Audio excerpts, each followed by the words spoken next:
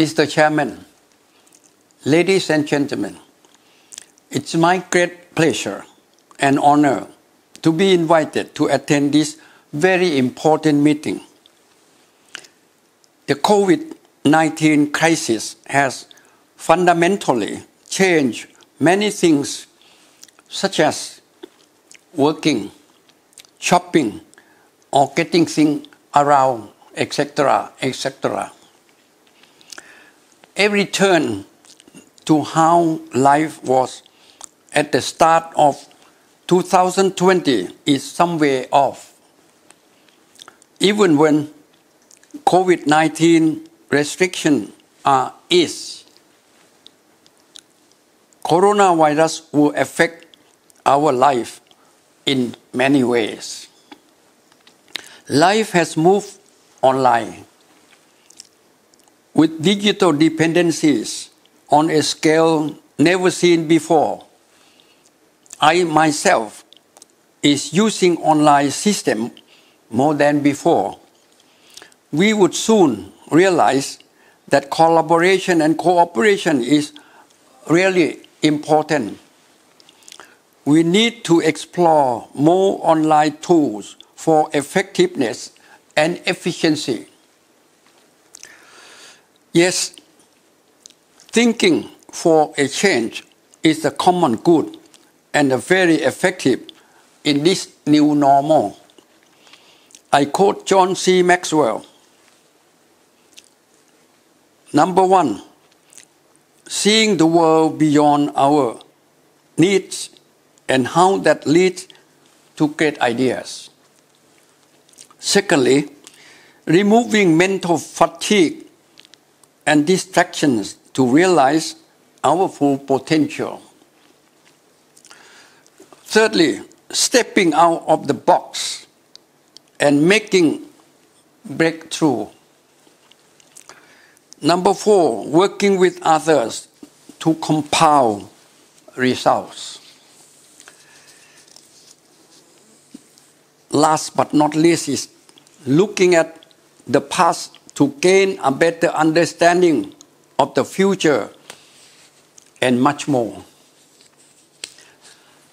Ladies and gentlemen, as a medical doctor and public health practitioner myself, I always remember the principle of management and leadership in controlling the epidemic disease such as COVID-19, that we must recall the four pillars of the work.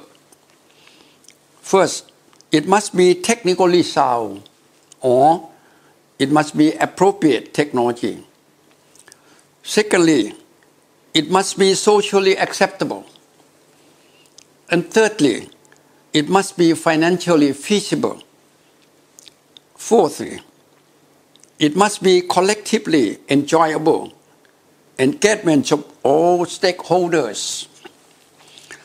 In the case of research collaboration, I still remember the suggestions of World Health Organization in the program of leadership development for health for all, which was very important and impressive. It includes, first, clear understanding. Second, commitment. Thirdly, capacity building. Fourthly, it must be capable of making other people to follow. And also, it must be convincing activities for continuation. Ladies and gentlemen, I believe that above concepts are good to apply for our research and collaboration in the new normal activities for our common future and brighter hope. Ladies and gentlemen, again, I would like to remind ourselves that we not only live in times of unprecedented challenges, but also unparalleled opportunities.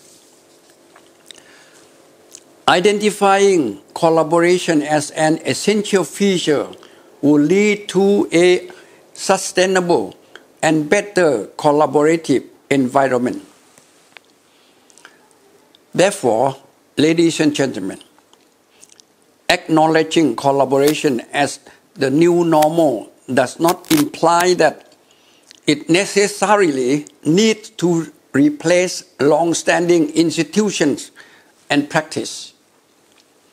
Rather, collaboration requires organizational and professional boundaries to be maintained. The boundaries may move and shift, but their presence is essential. In conclusion, the idea of collaboration in the new normal allows us to maximize our potential for a better organizational and institutional reform and create a responsible society. Ladies and gentlemen, thank you for your attention. Thank you very much.